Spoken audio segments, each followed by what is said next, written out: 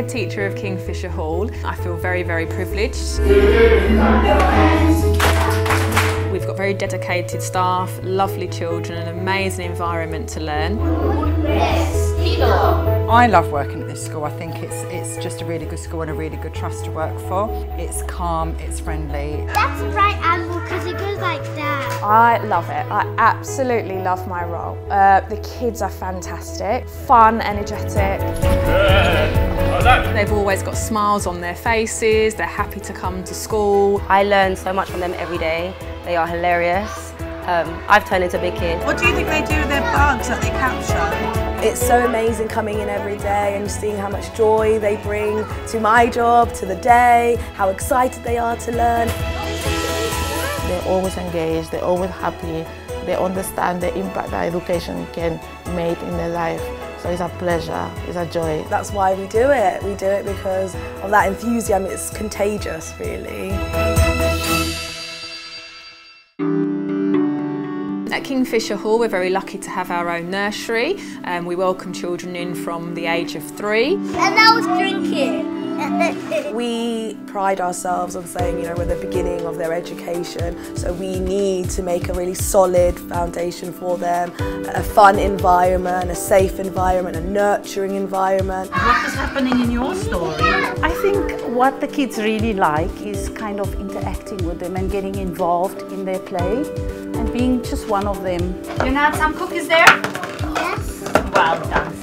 We are an inquiry-based environment. We have an indoor and outdoor classroom. Children learn inside and outside. There's one spider. We are digging in the ground to look for mini beasts. We are also reading stories, using our imagination all the time. We're singing. I think it's a really big step for them to come into nursery, so I think we work in close partnership with the parents, and then we take them through step by step as we do with the children. And look at the gingerbread man, what is he doing now? The staff are very skilled and able to make sure they're delivering the curriculum. We have a school driver, a force of positive change, and that is something that we're really trying to embed this year to make sure that our kids know that they have a voice and that they can make a difference. Force for Positive Change is the heart of Kingfisher. It's a really exciting and engaging way of delivering the curriculum. The bear is a stripe, it's our mascot, it's been named by the children, and also the logo is been made by the children. The Force of Positive Change driver makes them also believe that they can do whatever they want to do and they can achieve, and that learning is lifelong, and this is the great foundation for them in primary school here. Reading is fundamental across the whole curriculum. Yes, you did. Okay, next page for me. Not only do we give children the fundamental skills that they need, kind of the comprehension and that word reading and that word understanding, but also foster a love of reading so that they end up becoming lifelong readers. I will promise anything you like. It really is the driver for our school. We really are passionate about making sure every child learns to read, but at a good standard. And show me your fingers. And the children love it. They love the picture side, they love learning the sounds and the phrases. Let's see your right angle.